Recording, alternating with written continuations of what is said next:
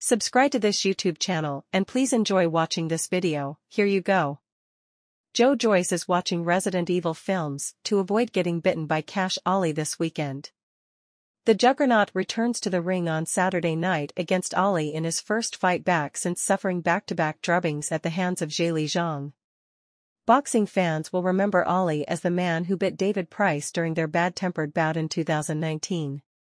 Ali had his boxing license suspended and his fight purse withdrawn after being disqualified in the 5th round for sinking his teeth into Price. The British boxer was also fined £10,000 and hasn't fought in a high-profile clash since. But on Saturday at the resort's World Arena in Birmingham, he is being given a second bite at the cherry when he squares off against Joyce in the Juggernaut's long-awaited comeback fight. Joyce is well aware of his opponent's reputation and is taking special precautions to ensure he avoids suffering the same fate as Price. During their pre-fight press conference, Queensbury Boxing host Dev Sawhney revealed Joyce had been watching Resident Evil films to prepare for the fight. When asked to expand, Joyce said, "Yeah, because there is obviously a lot of biting, and when you get bit you turn into a zombie, so you tend not to get hit and you want to double tap, so that's what I'm going to do Saturday night."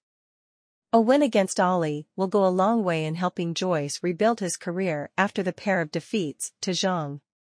In their inaugural encounter back in April of last year, he was stopped inside 6 rounds due to a gruesome eye injury.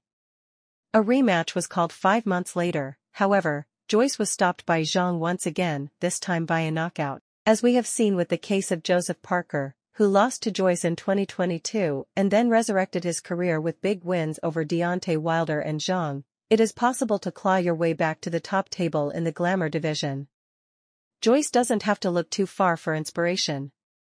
In September 2022, he was at his relentless best when he bludgeoned Joseph Parker to an 11th round defeat.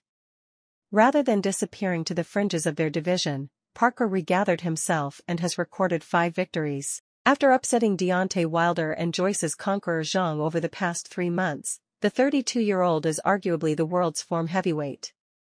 But at 38 years old, Joyce doesn't have time on his side. Joyce is unsure as to whether Parker's decision over Zhang makes his victory over the New Zealander look even better, but, aware that repeating the victory would give him a shortcut right back to the top, he would happily give him the former WBO champion a chance of revenge. "It goes both ways," Joyce said. "If Zhang had won, does that make my loss to him better?" This is a very big year for Joyce as he looks to realize his dream of becoming a world champion. Let us know of what you think about all this in the comment section.